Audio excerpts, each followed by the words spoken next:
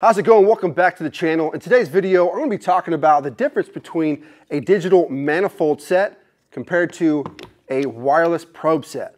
Let's get into it. This video is sponsored by RLS, Original, Patented, Proven, and by Diversitech, helping you simplify your work. All right, so to start things off, obviously this is just the manifold. I don't have any hoses connected to it whatsoever, just for the video demonstration purposes. So when you buy this particular manifold, it's not going to come with the wireless clamps that I have on here now. I actually added these on after the fact. It typically comes with pipe clamps that you plug in to the back side of the manifold. So I chose to go this route just because it's a cleaner look. You don't have the wires to deal with, and I just prefer it. So you don't have to go that route. You can stick with the original clamps that it comes with.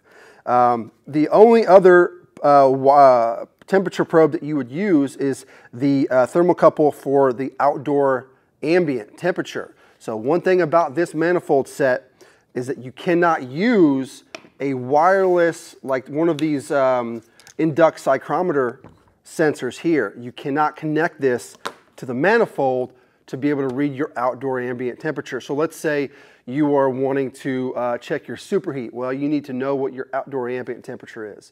So you have to hardwire, plug this in, and clip it to the the coil or whatever it is to be able to read the outdoor temperature. So keep that in mind. Other than that, the two pipe clamps obviously can be wireless like I have here. So going back to the manifold, this is really nice. And I'm going to go ahead and say, spoiler alert, I think it's awesome to have both of them. They both have their place. One can outshine the other depending on what application that you're working in.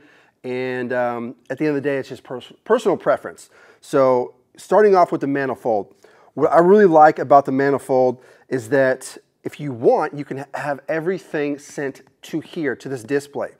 So like I said earlier, you can't connect these for the outdoor air sensor input, but you can connect these for your indoor like a return temp and your supply temperature. So if you're wanting to read delta T or temperature rise, you can connect these directly to your manifold and it'll give you the readout information on the screen. And I can show you that in a little bit later. So if you have these, basically two of them, and this set right here, you can connect and be able to read superheat, subcooling, the PT chart depending on whatever refrigerant that you're using, and then also your temperature rise or temperature drop on your indoor furnace coil, air handler, whatever you got. So pretty nice setup to have that. So if we dial into the actual manifold itself, you can press that and the light will come on, so that's pretty cool. But you can go through all the different refrigerants. So like right now it's on R410A. You can, change it R22, R438A. I mean, and the list goes on. It's got all the refrigerants built in, so you don't have to worry about trying to transcode what the temperature is going to be versus the pressure. So it's all built into here. It's pretty nice. What's another feature that you can use? Let's see here. First of all, let's go through view. So right now, we're showing outdoor air temperature, suction line temp, liquid line temp. So if I would to turn these on, we'll actually get a number here. And what that will do, if we were reading an actual pressure here, it would give us our superheat and our subcool. That would all live right here on this screen. Now, if we hit view, that can go through. We have a target number. Here's T1, T2, so that would be our indoor like return and supply temperature.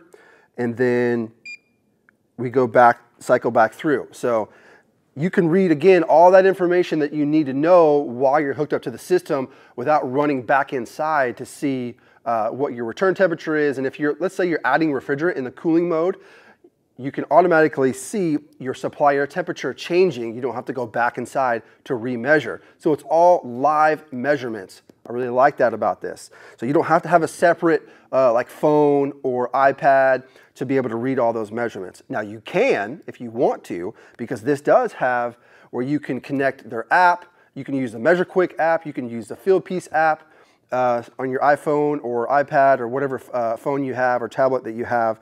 And you can have all that information on there as well. I do recommend that because you can drill in and see a lot more data than you see on the screen. So anyway, going back to these, that's basically what you'll see. You can change your refrigerants and all of that. If you want, you can also do what's called a test tightness. So what you can do, let's say you're pressure testing the system, you just repaired a leak or you're doing an install and you want to make sure you don't have any leaks and you're pressurizing with nitrogen. Well, you can go into that test tightness mode and hit enter, and it's going to start counting a timer and then monitoring your pressures. And it's going to tell you how much it's changed over however much time elapsed. So right now it's showing right here 0 pressure difference. So these are the two pressures if you were hooked up to the system, and this number is the difference between when you started your test to where it currently is now. And then you can let that go on for, I don't know, 10, 15 minutes, whatever you want to run your test at, and it'll let you know. That's a cool feature. I love that. What I've been doing lately is, and you can just hit enter to basically clear out and be done with that test. So I also been using the probe setup to do pressure testing as well, because I could be in the van, taking a break, eating lunch, whatever, which I guess, again, you could be doing that with this. But what I'm kind of gravitating towards is the least amount of connections possible when you're pulling a vacuum or pressure testing is the best, right? You're less susceptible to having leaks with the least amount of connections that you have, right? So I mean, you got multiple connections. You got 3 connections here. These are all leak points right here. Where you connect to the actual machine itself is a leak point. So to eliminate all of those leak points, I kind of gravitate towards the wireless probes. So that's kind of a win there for me. But anyway, going back to the manifold, there are a lot of things that you can do with this particular manifold that I think is very beneficial to have out in the field. So that's the wireless on-off. So if you want to use the app, you can do that. That could be a whole nother video. If you guys are interested, let me know down in the comment section if you want me to make a whole video just on the apps. Let's say MeasureQuick versus the Fieldpiece app, and dive more into the details of that. So not today though. But anyway, in a nutshell, that's the manifold, right? You hook up your set of your hoses, tell it what refrigerant you have, hook up your pipe clamps, and hook up your indoor temperature sensors here, and then you're off to the races. You can start troubleshooting or diagnosing or charging, whatever it is that you're doing.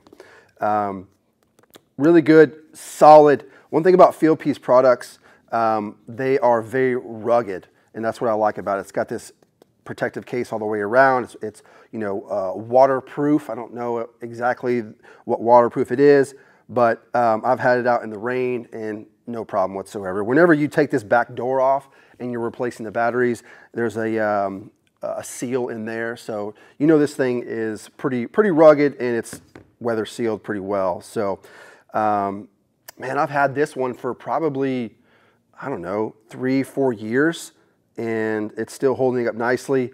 It has a case that it comes with, a cover rather, and so it kind of keeps it protected when you're not using it. So anyway, I'll set the manifold aside for now.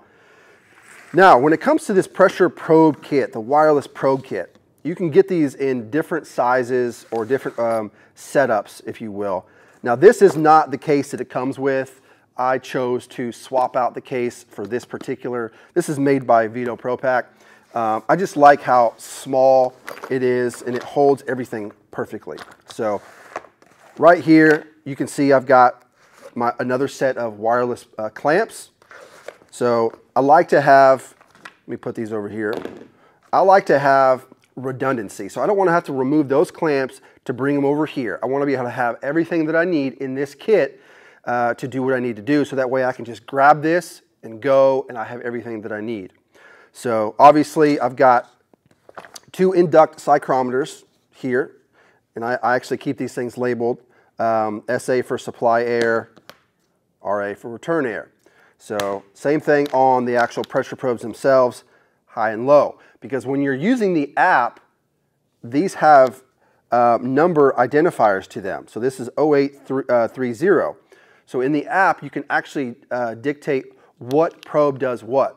So if you're working on a multi-circuit system, you could say, okay, this is the low pressure to circuit 1, this is the high pressure to circuit 1, and then let's say you have another set and you're doing the same thing. So you can identify what probe is going to what. So I label them so I don't have to worry about thinking about which one's which. With the pressure probes, I recommend having some way of connecting them to the system without connecting them directly like this. On the low side, no big deal, but when you're dealing on the high side with 410A, a high pressure system, you're gonna hit that valve core and it's gonna spray out refrigerant and it's gonna freeze your fingers. You don't want to do that. So I picked up a set of these are called core depressors. So they don't remove the core, you actually just turn this in and it has a depressor on the inside. So that's where it would allow pressure to read to your actual probe. This connects to your machine, you twist this in until you read pressure, and then when you're done, twist it out, boom. There's just a little bit of refrigerant right in here, and that's about it. So this is a really nice thing to have, really on anything when you're connecting, but specifically with these because you don't have any type of valve on here at all. So, more of the old school way of doing it, in my opinion, are the low loss fittings. Never really liked those. So these to me are really nice. So I keep actually 3 of these. I keep 2 1/4-inch size and then 1 5/16. So this is on your ductless systems. So that one's dedicated for that. Now if you look at this one, it's a different setup here. So this is set up for charging or removing refrigerant. So normally you hook these up, it's more for testing. You're just seeing what the pressures are, and you can't really add or remove any refrigerant because you're just hooked up to the port, right? So this gives you another port. So we utilize this depressor to hook to the machine, and then at that point we have 2 different pressure ports here. Obviously you can valve off there because there's no core in this one, but there is a core in this one. So the way that I do it is I'll hook up my pressure port to the side that has the core in there. I'm reading pressure on this one, and then I hook up my hose on here, whether it's going to a recovery tank or if it's going to an actual refrigerant tank if I'm adding. And I can either regulate the refrigerant flow with this valve here or the valve that's on the actual hose that I'm connecting. So anyway, this gives you an option to be able to add and remove, which is really nice. So, and these are the same clamp probes that I have over here. And that's pretty much it. Everything lives nicely in this little hard shell case. And even has a little clip here so you can clip it to your belt or to your tool bag, however you want to carry it. But everything is packaged in there nicely. Close it up and you're good to go. So, I mean, that's pretty much it, right? Again, those are self-explanatory on how to use them. The duct psychrometers, I typically drill a 3/8 hole wherever I'm wanting to insert it, and pipe clamps, clamp it to your pipe. What's cool about these, it has the metal where it connects to the actual pipe itself. So if you're working on an old system where the pipe is kind of corroded, or dirty, you can basically put it on there and you can, do this with it.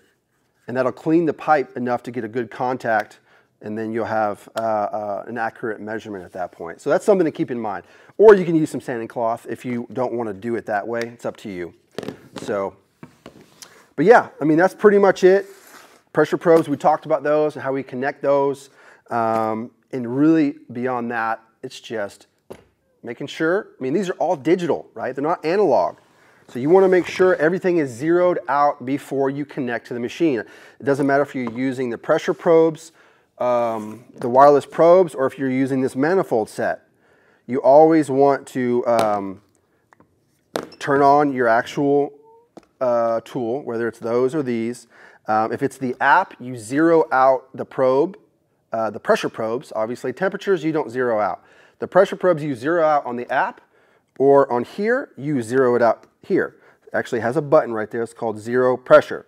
You just hold it down until it beeps, and then they equal, or they zero out, and then you can hook up to your machine. So that way you know you're going to have an accurate measurement at the end of the day. So that's the main thing when you're using these types of tools.